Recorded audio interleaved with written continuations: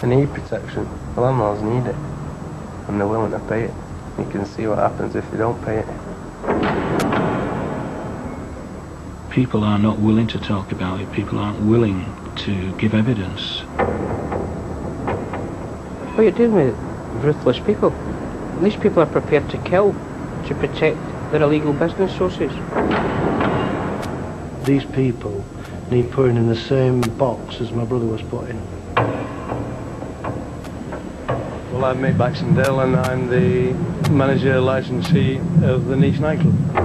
4 hours after giving this interview, Mick Baxendale was dead.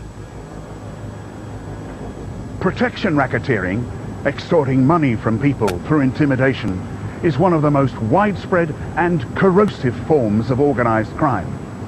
It's extremely difficult to stamp out. Its victims are too terrified to talk. In this program, how the racketeers got one city, Manchester, in their grip, and who's behind the thuggery.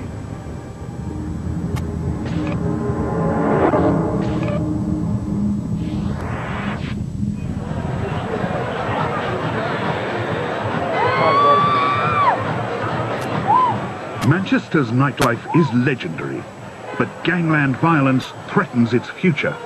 Now, the Canal Street gay village is the centre of activity, but it's buzzing here because the great all-night rave clubs, like the Hacienda, have been killed by gangs. There are thousands and thousands of people going out in Manchester every weekend on Canal Street. On the surface, it looks as though Manchester has never been busier, never been more popular, never been more successful. However, you have to acknowledge the difference between discotheques and nightclubs and bars. What made Manchester famous was the Hacienda nightclub. What came out of that was an entire music scene, which we now call the Manchester music scene, which put Manchester on the international map. Clubland has always attracted gangsters. There's money to be made. Money from extortion and money from drugs. Big money. Supplying those drugs to the ravers that arrived in Manchester in 1988 and 89 from all over the country made a lot of gangsters millionaires. It's as simple as that. If you're supplying a nightclub, the easiest way to protect your territory is to make sure that the bouncers on the door are friendly to your interests. City centre bouncers are now regulated and registered. But in the 1980s, gangs fought and won a war to control the doors. Now, the victors of that war have extended their power across Manchester and other northern cities. There were three main groupings. Cheetham Hill, known locally as The Hill, two main formings in Moss Side called the Gooch and Doddington, named after two streets in Moss Side, one on the west side, one on the east side. And then the Salford, which is split mainly along family lines, though they'll group together when and if it's necessary. As Manchester's clubs soared to national and international fame, these gangs buzzed around their new honeypot. The bigger the name, the bigger the target.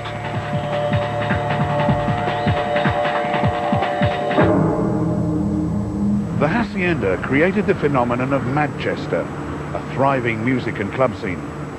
But the Hacienda lost control of its door to possibly the most powerful gang in Manchester, the Salford. From then on, it was doomed.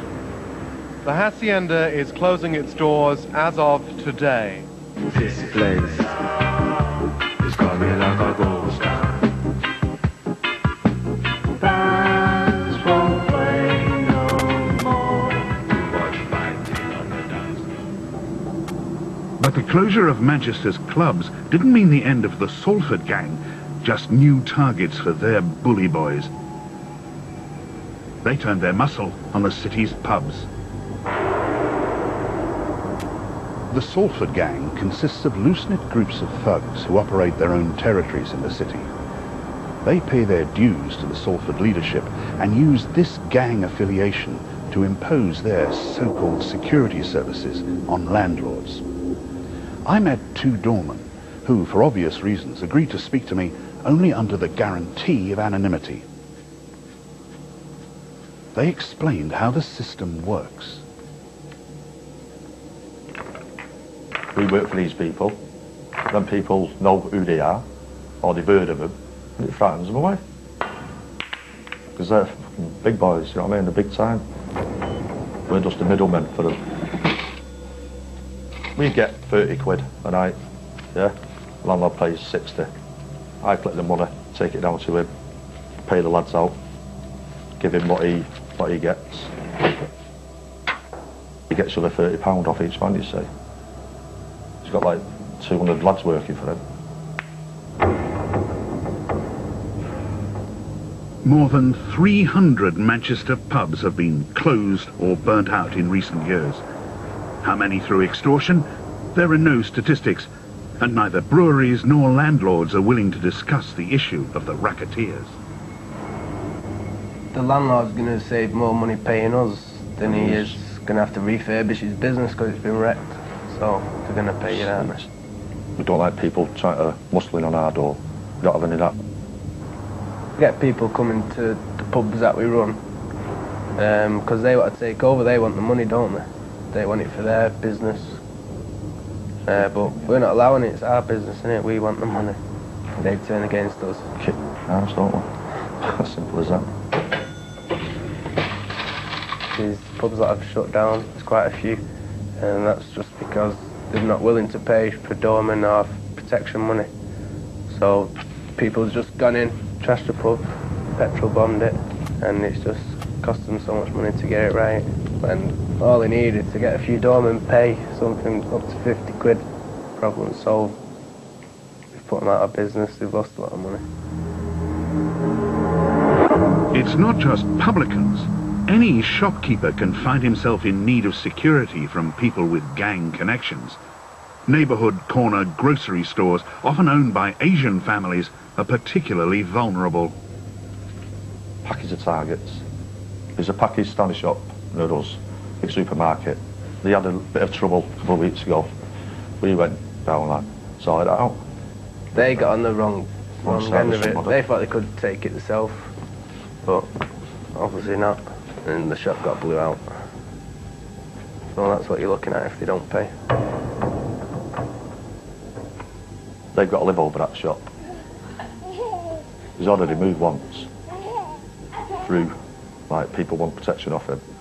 So he's got kids upstairs and all that lot. He don't want 5 on, simple as that.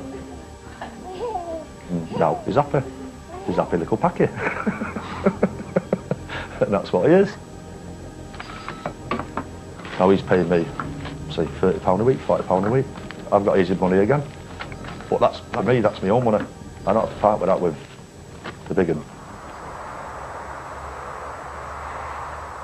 In Salford, the big un, the man alleged to be behind the city's protection rackets, is widely known, though few will name him publicly. It took 4 days of rioting in Ordsall, in which shots were fired at police to flush him out. Local councillor, the late Joe Burrows, told newspapers that a man named Paul Massey was the Mr. Big behind Salford's gangsters. Massey went on television to deny the charge, accusing the police themselves of provoking the riots.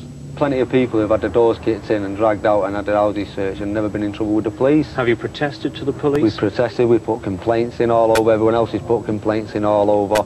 It's all whitewashed by the police. Although suspected of heavy involvement in organised crime, Massey always strenuously denied this. Indeed, he had only been convicted for fraud.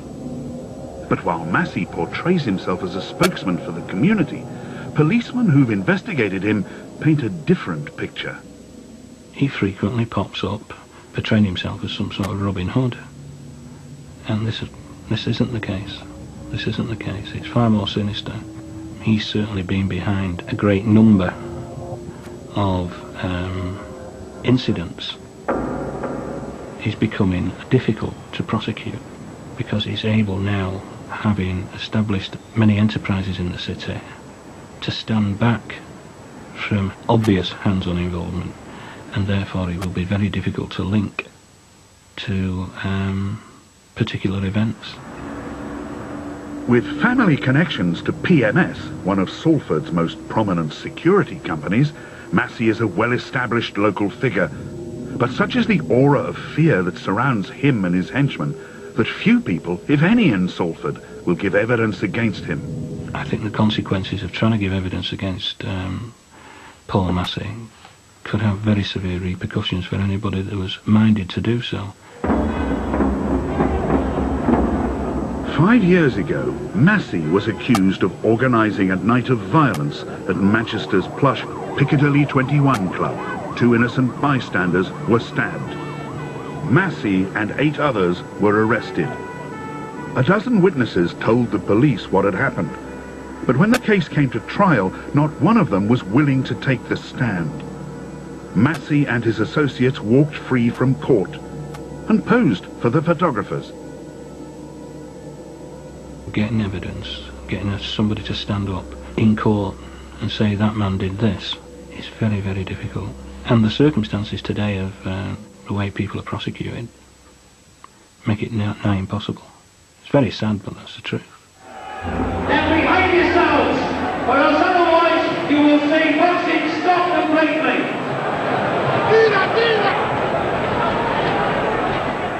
These scenes erupted when fans of Salford boxer Steve Foster battled with supporters of his opponent outside the ring at Birmingham's NEC.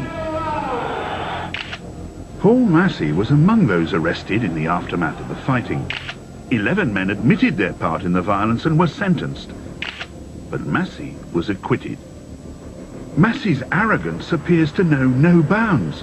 He was even accused of threatening to kill policemen who stopped him for drink driving. Finally, on a July night outside the Beaten Track pub in Manchester, Massey's taste for violence caught up with him. In a confrontation with stag night revellers, he stabbed a man in the groin and left him for dead. But this time, Massey had blundered. His attack had been witnessed by a policeman. While Confederates obstructed the police, Massey took his chance and fled. In part 2, while their leader was on the run, how the Salford gang took extortion onto the streets.